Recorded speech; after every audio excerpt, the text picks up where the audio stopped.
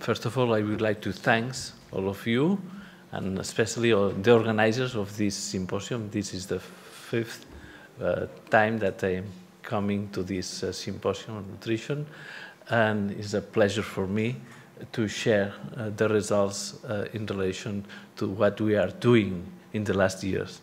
So the title of my presentation is Nuts and Cardiovascular Disease Prevention. Perhaps this title, when I have seen this title, I realized that perhaps it will be Jordi Salas-Salvado who will be the speaker of this presentation, because he has the first one that has discovered an association between the consumption, the frequency of consumption of nuts and cardiovascular disease. But I would like to show you the results until now. So here you have my conflicts of interest regarding these presentations. So as you know, the cardiovascular disease is a global burden. It's an important public health problem. In 2015, approximately 422 million of cases of cardiovascular disease exist, and 17 million of people death from this cause. It's the leading cause of global death, and over 3/4 of cardiovascular disease deaths take place in low and middle income countries. And major cardiovascular disease can be prevented. Can be prevented addressing behavioral risk factors, diet, obesity, and physical inactivity. So in the last years, we have put a lot of efforts in order to treat the cardiovascular disease at this level, especially with people in the secondary prevention, and we have decreased the mortality. Also, we have conducted a lot of effort in controlling the risk factors, the hypertension, dyslipidemia, diabetes, etc. Not is the case of obesity, but in the rest, we have decreased the prevalence of these risk factors. But what is important probably is to move to the determinant risk factors now, because to effectively achieve the degree of prevention possible, we need to move the emphasis upstream to address not only the causes of vascular disease, but the causes of the causes that are these risk factors. So we know that several food patterns have been inversely related to the risk of cardiovascular disease, especially those that have been related, those that are vegetarian, for example, is vegetarian or vegan diet, or the DICE diet, or the Mediterranean diet. All these patterns have been inversely related to the risk of cardiovascular disease. And these plant-based dietary patterns highlight the intake of nuts as a key component, as legumes and other fruits and other foods. But nuts is one of the key components.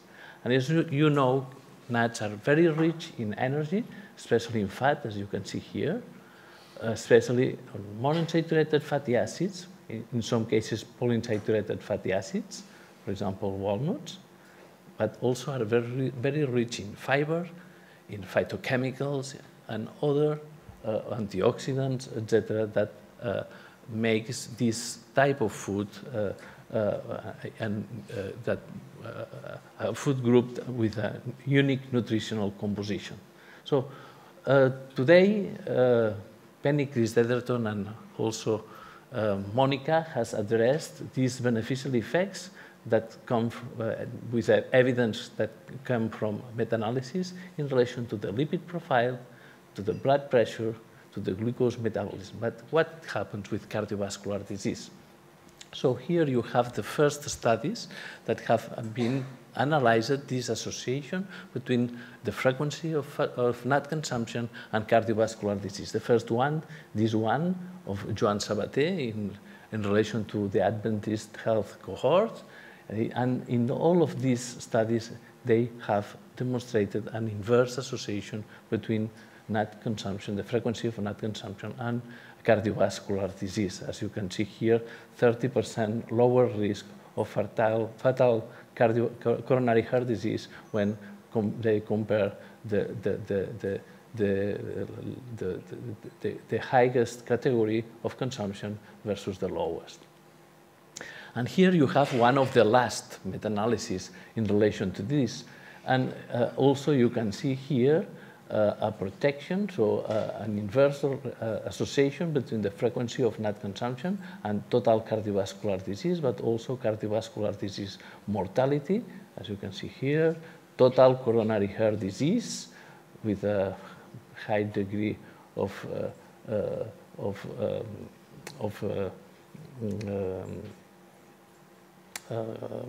heterogeneity, coronary heart disease mortality, not in case of non-fatal coronary heart disease, an inverse association with sudden death, and a non-significant association in case of total stroke or total stroke mortality. So with this last meta-analysis that has been published, they say that there is a quality of evidence, of moderate quality of evidence in relation to all-cause mortality, cardiovascular disease mortality, and coronary heart disease mortality, a low evidence in relation to cardiovascular disease and sudden death, and very low in relation to total coronary heart disease, non-fatal coronary heart disease, and total stroke and stroke mortality. And they say that we need more information in relation to the type of nut consumption and in relation to cardiovascular disease. But after this meta-analysis, two important cohort studies have been appeared in the literature. This is one that has been conducted by Marta Guas-Ferrer, that has been working before some years ago in our group, analyzing the three cohorts, the nurses' health study, the nurses' health study 2, and the physician health study. And here you can see the exposures, total nuts, peanuts, tree nuts, walnuts, and peanut butter, in relation to cardiovascular disease, coronary heart disease, and stroke. And as you can see, they have observed also that higher consumption of total and specific type of nuts, at exception of butter, peanuts, was inversely associated with the risk of total cardiovascular disease and coronary heart disease. And also, this is another cohort study that has been appeared in the literature this year, has been published in Heart, in relation to the Swedish adults, 6,001 Swedish studies with 17 years of follow-up, and they have observed an inverse association with myocardial infarction, heart failure, atrial fibrillation, and also abdominal aortic aneurysm. But after adjustment by multiple risk factors, this adjustment attenuate this association, and only a linear dose-response association has been observed with atrial fibrillation, and a non-linear association has observed in relation to heart failure.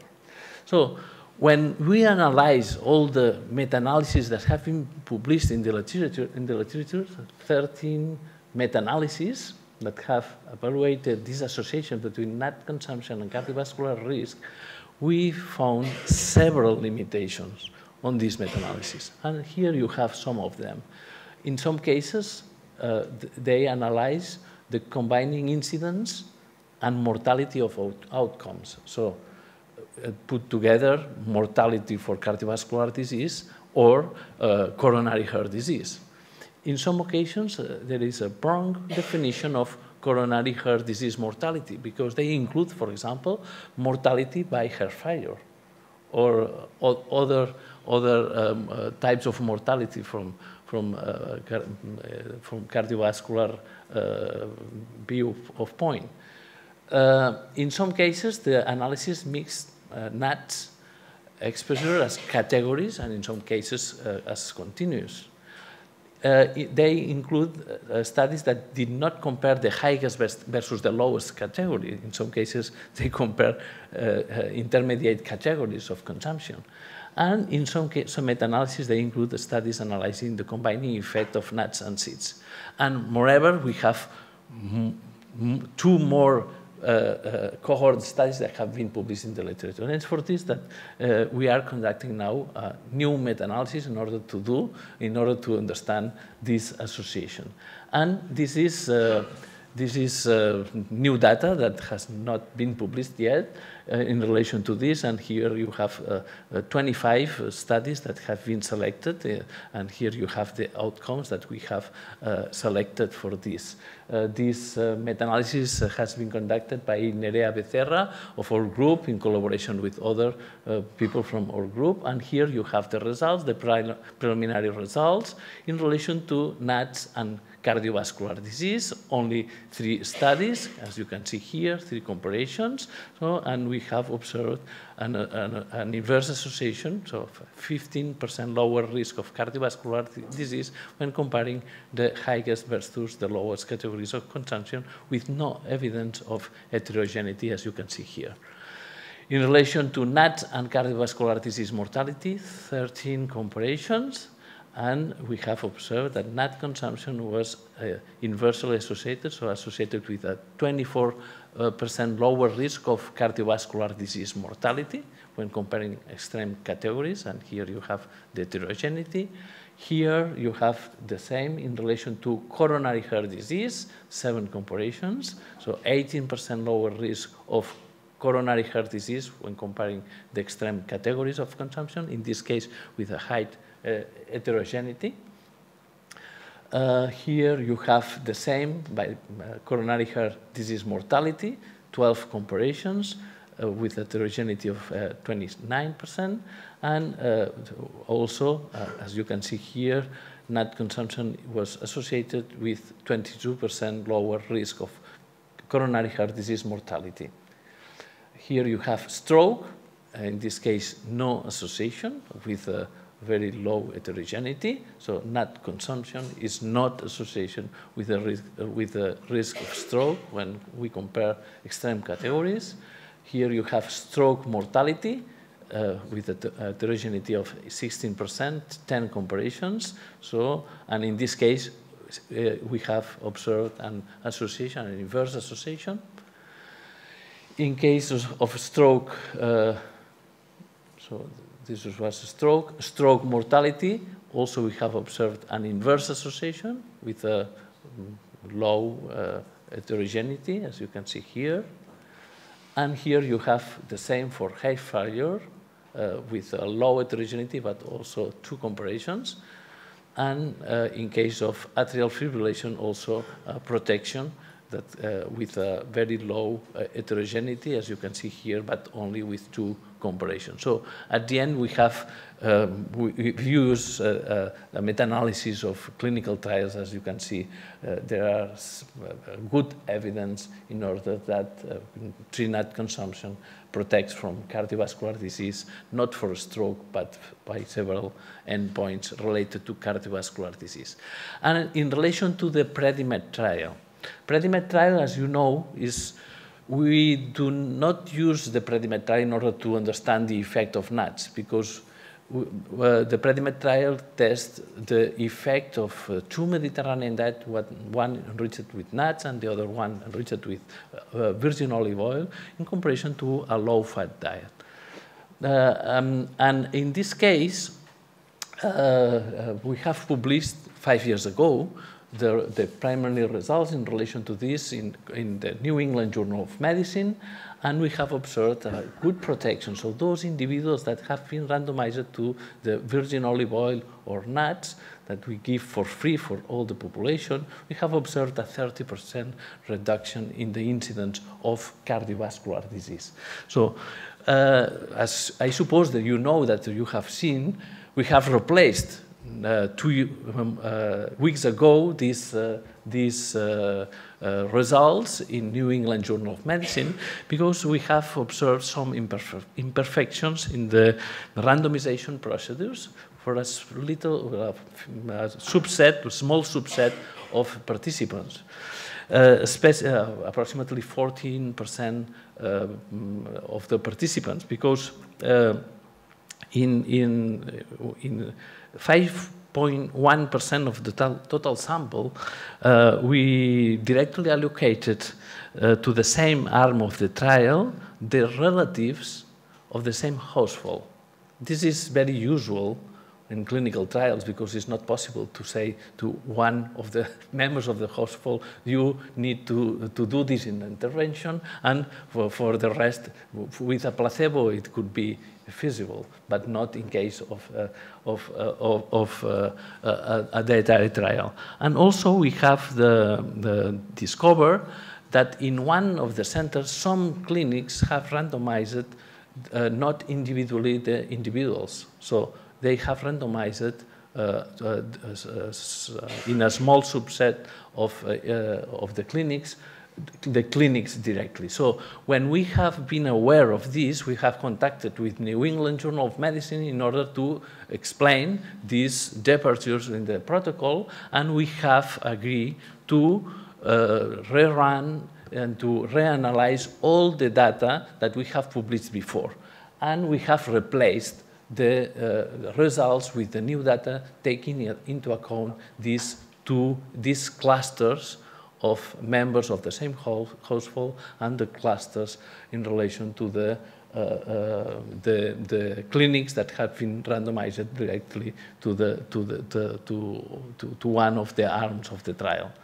And we have conducted several analyses, several sensitivity analysis in order to understand this. So using, for example, propensity scores with 30 variables in order to take into account the strata of these members of the household, etc. And the results, as you can see, are the same. So we have conducted the same with the main model, but excluding the members of this center that has randomized not individually the individuals and the couples, and the results, as you can see here, is the same. We have conducted more and more analysis, as you can see here, and the results are completely the same. And it's for this that we have agreed with the New England Journal of Medicine to replace this, because we recognize that it's more honest to explain what it happens when we realize that some imperfections on the randomizations occur. So, and what it happens in relation to the Predimed trial? So, in case of cardiovascular disease, 30% reduction in the incidence of cardiovascular disease in those individuals that have been randomized to the Mediterranean diet and we give for free nuts. In case of peripheral artery disease, also we have observed a significant reduction. Also, we have analyzed this with propensity scores, etc., and this remains exactly the same, but not in case of atrial fibrillation and not in case of heart disease, as you can see in this slide. So also in the Emilio Ros from the Hospital Clínico has conducted a sub-analysis in a subset of participants randomized in the Hospital Clínico in order to understand what it happens with the carotima intima media thickness and plaque, and they have observed a beneficial effect also of consuming nuts and being in the Mediterranean diet group with nuts in relation to this endpoint. So, what are the potential mechanisms? We have been explained it before. So, the most recognized is the lipid lowering effect, which has consistently been demonstrated in several population groups using different types of nuts and study designs and methods. However, if we take into account this reduction in the LDL cholesterol, etc., this reduced risk of coronary heart disease associated to nut consumption cannot be explained only by this. So perhaps it's because of several mechanisms that can explain this reduction in cardiovascular disease. And here you have some of them. They have effects on endothelial function, inflammation, and oxidation, and insulin resistance, and secretion, etc. And it's by all of these mechanisms that we can explain. So, in conclusion, many clinical trials have reported benefits of nut consumption on numerous cardiovascular disease risk factors, including blood lipids, lipoproteins, inflammation, oxidation, vascular function, insulin resistance, and glycemic response. The epidemiological evidence showed a strong beneficial relationship between nut intake and several cardiovascular disease outcomes, at the exception of stroke. The prevention with Dieta Mediterranea trial is the only randomized clinical trial that has evaluated the effect of nut consumption in the context of a Mediterranean diet on different cardiovascular outcomes, and as you can see, it protects. And more randomized controlled trials are needed in order to establish the cause-effect relationship and identify the nutrients and the bioactive components responsible of these beneficial associations. And finally, the mechanisms of these salutary effects probably lies in the synergistic interaction of the many bioactive constituents of nuts, which may all favorably influence human physiology. And future research on nuts will advance our understanding of their mechanisms of action, as well as provide better behavior change strategies for incorporating nuts into a healthy diet. Thank you very much, and especially to my hospital, to the Faculty of Medicine, and all the members of my unit of research in relation to nutrition. Thank you very much.